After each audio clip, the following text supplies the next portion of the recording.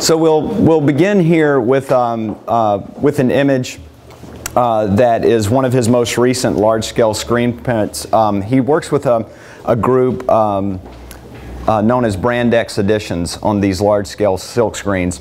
Oftentimes these works are pretty much a one-to-one adaptation of composition from the original oil painting that again is produced over the period of months, in this case a self-portrait where he's smiling, which is, if you think about back to the late 60s, his notion of creating a very desensitized, very straightforward mugshot-like type image. And over the years, and I would say more so in the past 10 or 15 years, has he started to experiment with facial expressions. As a matter of fact, the most recent tapestry, one of the most recent tapestries that he created of Barack Obama, there's one where he's a little more stoic looking and another one where it's just a full-on smile.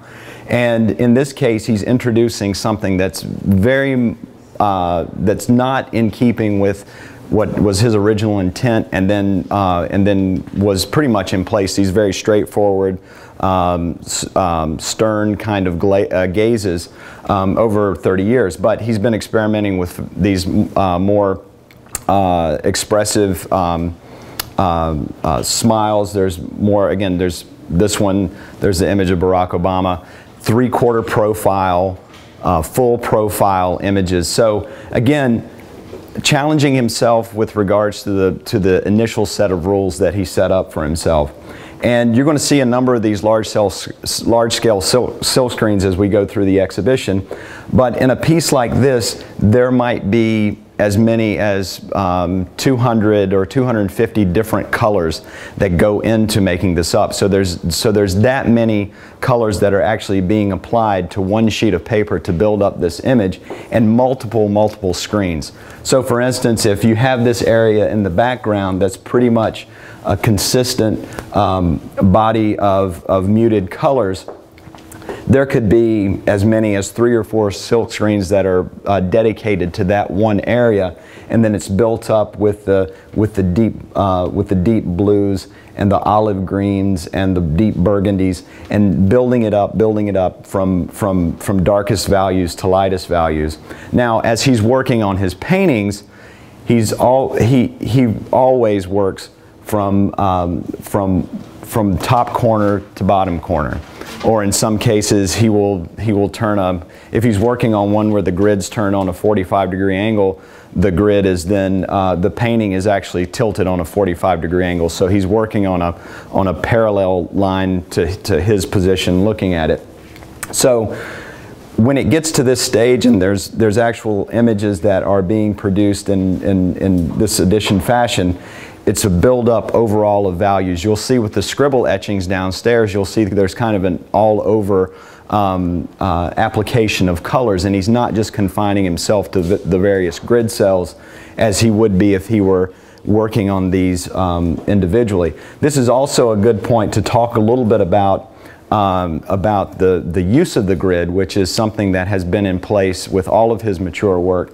And in my conversations with Karen, it dawned on me that it was really the printmaking medium that brought the grid to the fore. Now, the grid has been used for centuries in taking smaller sketches, and certainly if you think about the Renaissance masters who are creating these large-scale frescoes where you have your preparatory studies, and then you may lay an inch-by-inch grid over top of that, and then each of those inch-by-inch cells then correlate to a foot-by-foot square on the surface that you may be working on. And so with the early works, he was again using the grid, working from a black and white photographic image to a monumental scale painting. If you're able to see those works in person, you do see the faintest ghost image of those pencil marks of the grid on the finished painting. But he was very much about diffusing that, making that systematic approach disappear. You'll see some other works downstairs that speak more to that in a more physical way, but we'll get to that in just a minute. But it was with his experimentation beginning in 1972 with the printmaking medium that he began to see the value of the grid as a compositional element. So whereas the grid kind of vanished and was playing a supporting role in the finished artwork early on, you think about that as being a backbone. And as the grid becomes more and more prominent, it becomes more of an exoskeleton, right? So he's thinking about these ideas and notions of letting the grid be as much of a part of activating that picture plane as what he might be doing inside those little individual cells.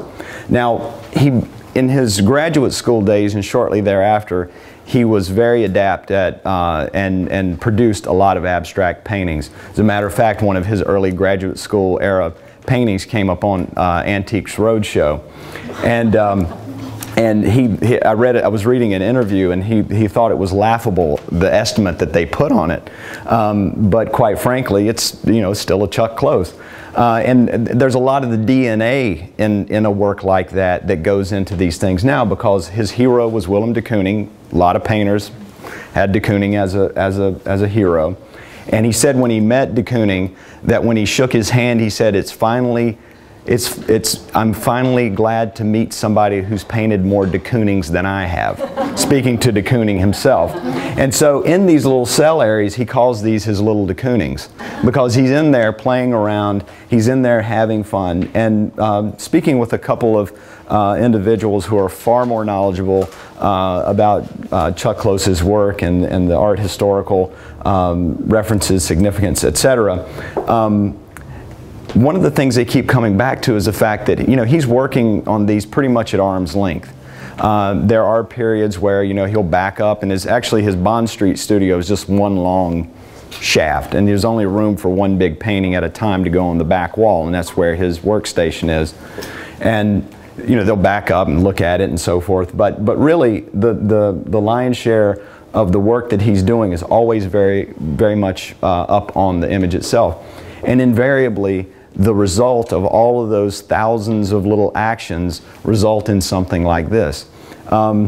As many of you know, in 1988 he suffered a collapsed artery in his spine, which left him paralyzed, actually fully paralyzed from the neck down for several weeks, if not months.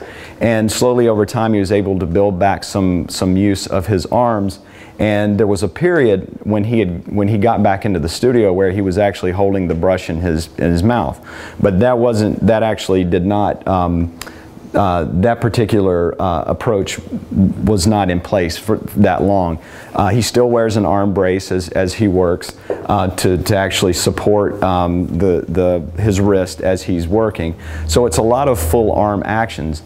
And there are a number of people, the late Kurt Varnedoe in particular, that have said that the work that he was doing prior to what is referred to as his accident, the work that he was doing up to the point of the accident and the first painting he did afterwards, there doesn't appear to be that big of a difference, because quite frankly the trajectory he was going in terms of breaking down that pictorial plane from the highly photographic to the more abstract, he's even been quoted as saying that he sees it as being something that propelled him along the path much faster.